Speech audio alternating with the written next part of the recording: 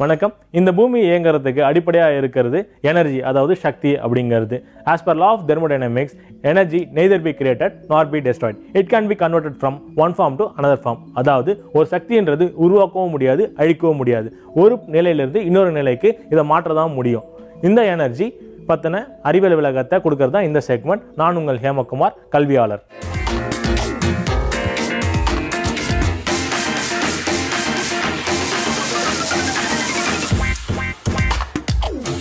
Energy அப்படிங்கிறது ஒரு செயலை செயல்படுத்துறதுக்கு தேவையான ஆற்றல். அதாவது என் முன்னாடி ஒரு பிரிக் இருக்குது, அந்த பிரிக்கை நான் இப்படி நகர்த்துறேன். இப்படி நகர்த்தும் போது எனக்கு ஒரு சக்தி இருக்கணும். அந்த சக்தி இருக்கும்போது இந்த பிரிக்கை நான் நகர்த்த முடியும். அதுவே நான் உணவு உட்கொள்ளாமல் ஒரு ஸ்டார்வேஷன்லேயோ ஒரு ஃபாஸ்டிங்லையோ இல்லை ஹங்கர்லேயோ இருக்கிறேன் அப்படின்ற பட்சத்தில் என் உடம்புல கண்டிப்பாக எனர்ஜி இருக்காது. அப்போ இந்த கல்லுன்னு இல்லை, ஒரு சின்ன துரும்ப கூட என்னால் நகர்த்தவே முடியாது.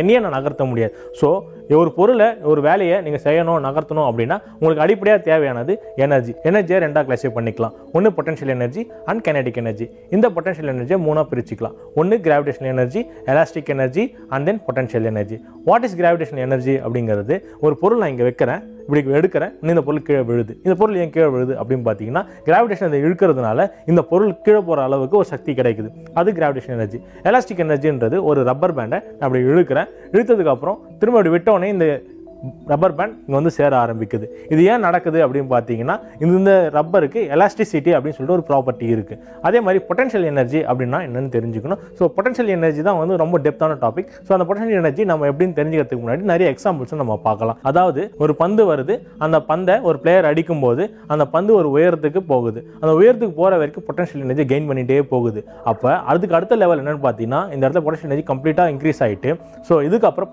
பொட்டன்ஷியல் எனர்ஜி ஜீரோவாக மாற ஆரம்பிக்கும். அதாவது இந்த இடத்துல அதிகமாக இருந்து கொஞ்சம் கொஞ்சமாக பொட்டன்ஷியல் எனர்ஜி குறைஞ்சிட்டே போகும். இங்கே போன பிறகு அந்த கம்ப்ளீட் பொட்டன்ஷியல் எனர்ஜி கைனடிக் எனர்ஜியாக மாற ஆரம்பிக்கும். மாறின பிறகு அந்த பந்து இன்னொரு இடத்துல போய் விழ ஆரம்பிக்கும். ஸோ பொட்டன்ஷியல் எனர்ஜின்றது அந்த இடத்துல இருக்கிறதுனால அதுக்கு அந்த சக்தி கிடைக்குது. கைனடிக் எனர்ஜின்றது அது நகர்ந்துட்டு இருக்கிறதுனால, மூவிங்கில் இருக்கிறதுனால ஒரு எனர்ஜியை அது அக்வயர் பண்ணுது. அதுதான் வந்து கைனடிக் எனர்ஜி. இதே மாதிரி இன்னொரு எக்ஸாம்பிள் எடுத்திங்கன்னா, ஸ்ப்ரிங் எடுத்துக்கலாம். இப்போ இந்த ஸ்ப்ரிங்கை நான் இழுக்கிறேன் அப்படின்னா அப்போ நான் பொட்டன்ஷியல் எனர்ஜி அதிகமாக கொடுத்துருக்கிறேன். இப்போ நான் இந்த ஸ்ப்ரிங்கை விட்டேன் அப்படின்னா பழைய இடத்துக்கே வந்து நிற்கும். அப்போ இவ்வளோ நேரம் இழுக்கும் போது பொட்டன்ஷியல் எனர்ஜி கெயின் பண்ணிட்டு வருது. அதுக்கப்புறம் இந்த பொட்டன்ஷியல் எனர்ஜி கைனடிக் எனர்ஜியாக மாறுது. இந்த ஸ்ப்ரிங்கு இங்கிருந்து இப்படி விட்டவொடனே ஏன் இங்கே வருது அப்படின்னு பார்த்தீங்கன்னா, அந்த potential energy now converted to kinetic energy. அதனால் இந்த ஸ்ப்ரிங்கு இந்த இடத்துலேருந்து இந்த இடத்துக்கு நகர்ந்து வருது. இது மாதிரி வேற ஒரு எக்ஸாம்பிள் சொல்லணும் பார்த்தீங்கன்னா, வில்லம்பு எடுத்துக்கலாம். அதாவது அந்த வில்லம்பு நான் எடுத்து இப்படி ஸ்ட்ரெச் பண்ணுறேன். ஸ்ட்ரெச் பண்ணும்போது பொட்டன்ஷியல் எனர்ஜி நான் கொடுத்தாச்சு. கொடுத்த பிறகு இப்படி விட்ட உடனே அந்த ரிலீஸ் ஆகி போகுது இல்லை. ஸோ இது எப்படி நடந்தது? அப்போ இழுக்கும் போது பொட்டன்ஷியல் எனர்ஜி கெயின் ஆகுது. இங்கே நான் இந்த அம்பு இந்த இடத்துல இருக்கிறதுனால தான் பொட்டன்ஷியல் எனர்ஜி இருக்குன்னு சொல்லுவேன். இப்போ விட்டிங்க அப்படின்னா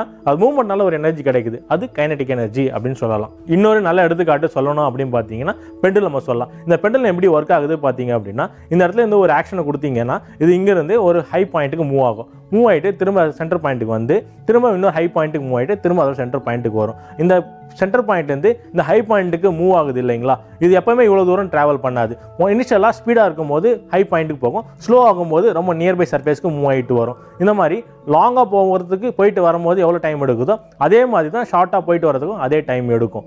அதனால தான் இந்த பெண்டுலமை கடிகாரத்தில் யூஸ் பண்ணுவாங்க. சரி, இந்த பெண்டுலம் இப்படி மேலே போகிறதுக்கு ஏதோ ஒரு ஃபோர்ஸ் நீங்கள் அப்ளை பண்ணுறீங்க. திரும்ப எப்படிங்க இந்த ஃபோர்ஸ் இப்படி கிடைக்குது? அப்போ மேலே போகும்போது அதுக்கு பொட்டன்ஷியல் எனர்ஜி கிடைக்குது, திரும்ப வரும்போது கைனடிக் எனர்ஜி கிடைக்குது, திரும்ப பொட்டன்ஷியல் எனர்ஜி டெவலப் ஆகுது, திரும்ப ரிட்டர்ன் வரும்போது கைனடிக் எனர்ஜி கிடைக்குது. ஸோ ஒரு பொட்டன்ஷியல் எனர்ஜி, ஒரு கைனடிக் எனர்ஜி, ஒரு பொட்டன்ஷியல் எனர்ஜி, ஒரு கைனடிக் எனர்ஜி, இந்த ப்ராசஸில் இந்த பெண்டுலம் ஒர்க் ஆகுது. இந்த மாதிரி பொட்டன்ஷியல் எனர்ஜினா என்ன, கைனடிக் எனர்ஜினா என்ன அப்படின்னு சொல்லிட்டு நம்ம பார்த்தோம்.